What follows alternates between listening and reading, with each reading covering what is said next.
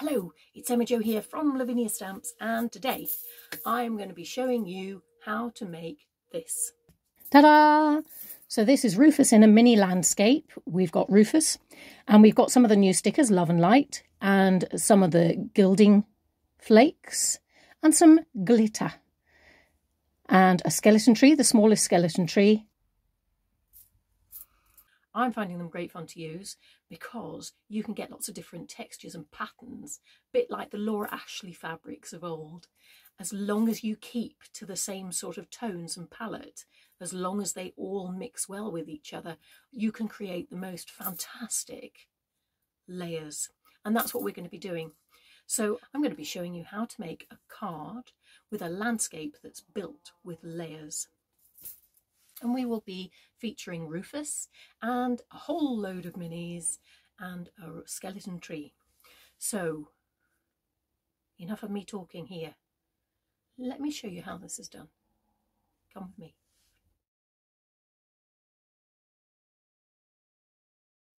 Okay, so I'm using the masking papers from Lavinia Stamps and positioning it over my DL multifarious card and just tracing around the outside. And then popping it over the top, ready. Well, actually, I'm going to mark the outside edge of the card first. And then I'm going to mark my design onto the masking papers.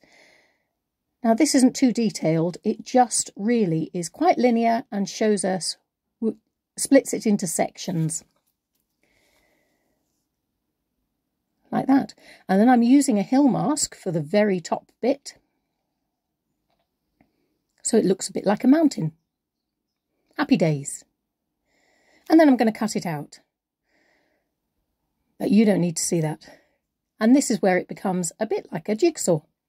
But before I actually stick all the jigsaw pieces together, we're going to stamp Rufus.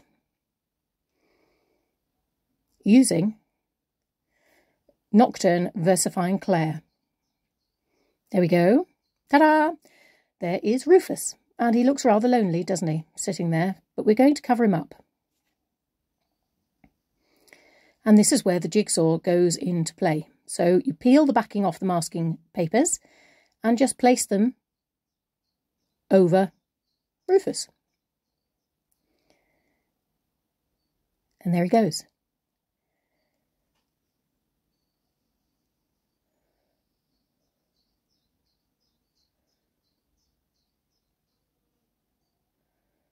Happy days. Now I'm using one of the moon masks just to apply some colour, because I'm going to do my sky first, and I'm using Sundance, Elements Sundance, just to go around the mask and along the top of the mountain, the top layer. So I'm building up the colour, and now I'm going in with some confetti. And when these two mix together, you can get a very bright, a very nice, vibrant orangey colour too, which is what we're after. We want a bit of that sunset gleam.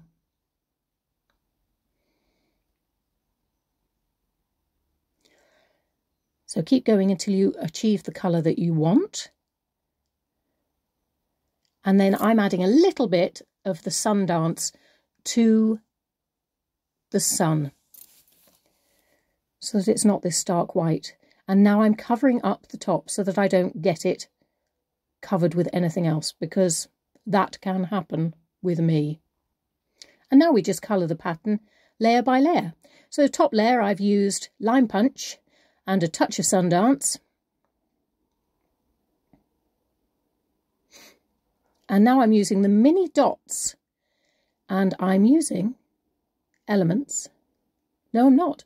I'm using Versifying Clair Acorn,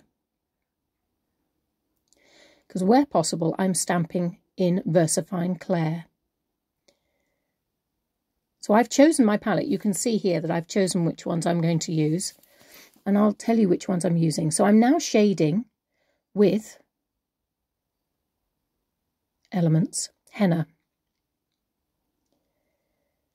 And I'm on to the next layer. So it's simple as that. You do need to wait for it to dry to pop your masking paper back on. This again is Elements Sundance with a little bit of mulberry.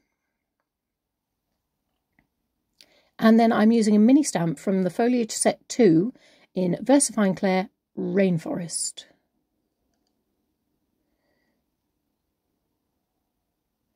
And then I'm popping the masking paper back on to protect it. Next layer.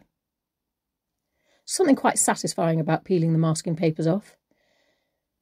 Okay, so we're back to the elements, and this is Lime Punch, I think. I'll tell me in a minute. Ah, Lime Punch and Pine, hurrah!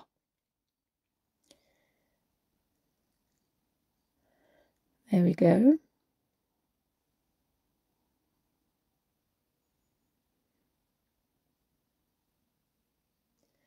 And just build your colours up.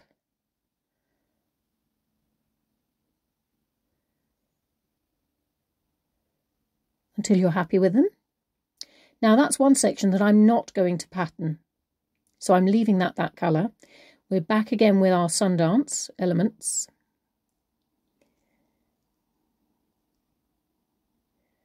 With a little bit of shading using the elements Olive. And mini maple stamp in VersaFine Clair Acorn.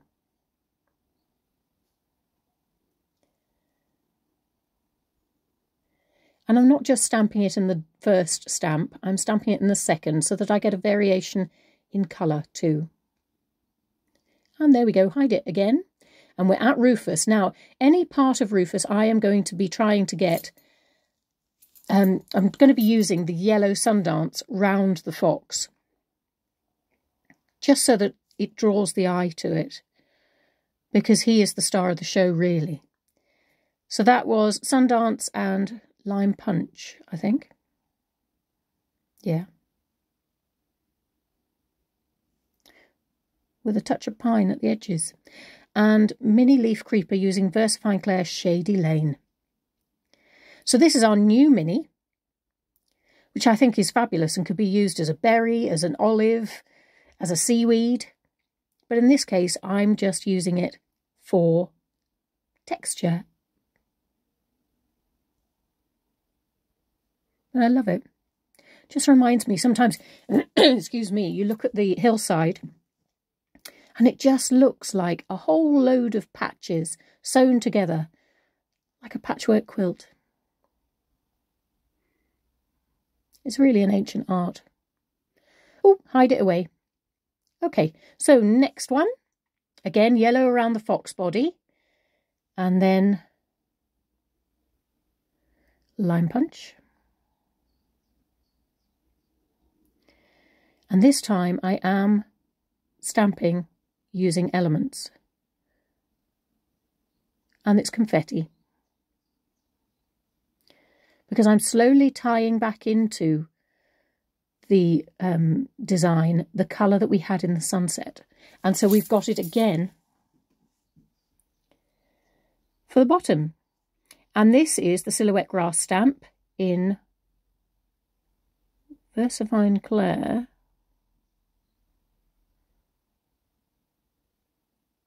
And I'm just repeatedly stamping that. So the big reveal, this is the point where you get to see what you've made. And you peel off all the layers and suddenly, can you believe you've done it? Okay, so I'm now stamping the smallest skeleton tree and highlighting around the fox with a yellow Posca pen, adding a sticker sentiment to the left bottom corner, and I've chosen Love and Light. And now I'm going to add a different type of texture using liquid pearls, another dimension. So I've gone with a gold, and then I'm going to add a dotty grass in front of the fox and just finish off with a little bit of green Posca. Dots are great, and I've added them up with some yellow Posca onto the mini dots at the very top layer by the sun. Here we go with our mini glue pen straight down the top of that layer, and I'm going to add some bling. So I'm using Turkish Delight and just Adding some bling. And now we're going with the gilding glue because I'm going to add some of the gilding flakes. And you have to let this dry. So obviously, ta-da, it's dry. And I'm adding some with my brush.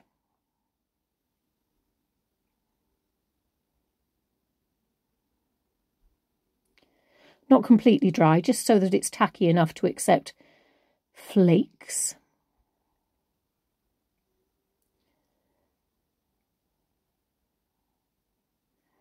And leave it dry. And when it's dry, just persuade it to leave the building so that you're just left with a little line of your flakes. And I'm doing the same here with gilding flakes again.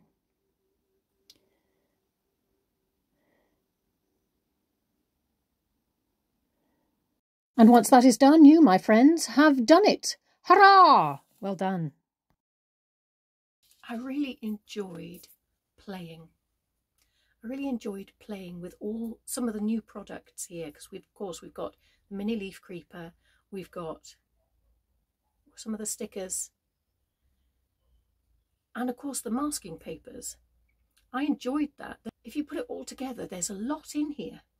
It may look quite simple, and also we've got my old favourite, the textury feel of liquid pearls. So I hope you've enjoyed yourself. I have. And perhaps I may have inspired you to have a play, have a go, and see what you can come up with.